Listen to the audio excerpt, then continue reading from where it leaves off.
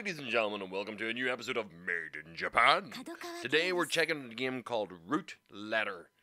This is as traditional as stuff that I got into as I was growing up kind of game that came out of Japan. Back in the day, I read visual novel after visual novel constantly, just burning through every single one I could get my hands on that was released in English, which tended to be a little bit more of the risque stuff on occasion, but we're starting to see a proper push towards visual novels becoming a regular enough release within North America, at least, if not probably in the EU in English.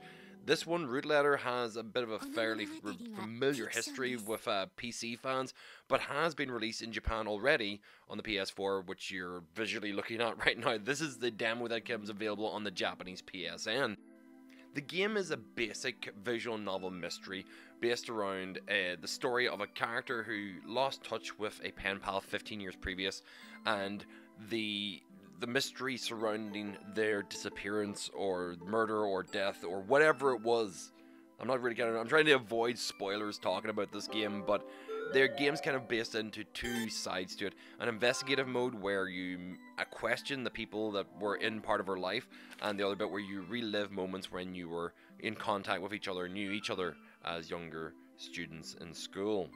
Like all visual novels, it does have branching pathways and a series of endings that relate to the choices you make along the way, the things that you discover, and the people you communicate with.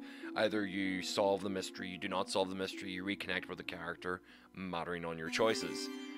If you're a fan of the Telltale game series, you'll enjoy these because they are the precursor, the reason why we have those walkathon games. This is actually maybe a lot of reading, a lot of listening in, and some decision making, but is no more annoying than, say, a hidden object game. I really recommend to check out this game whenever it gets released by P-Cube at some point this year. They still haven't announced a release date, so your guess is as good as mine.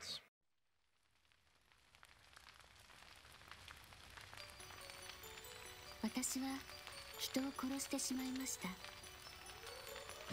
私はやめた方がいいと思ってたわ。あんなことやるべきじゃなかったんですよ。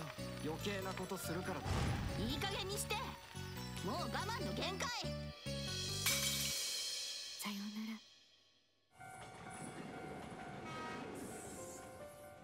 縁結びの国島根を舞台に角川ゲームスが送る青春サスペンス。文野彩は25年前に亡くなってるんだよ。そういう名前のクラスメートはいません。話せるようなことは何もないわ。どうして彼女のことを調べてるんだ？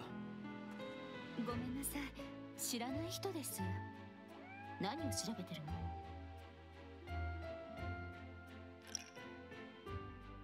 ？10通の手紙が導く7つの過去と1つの嘘。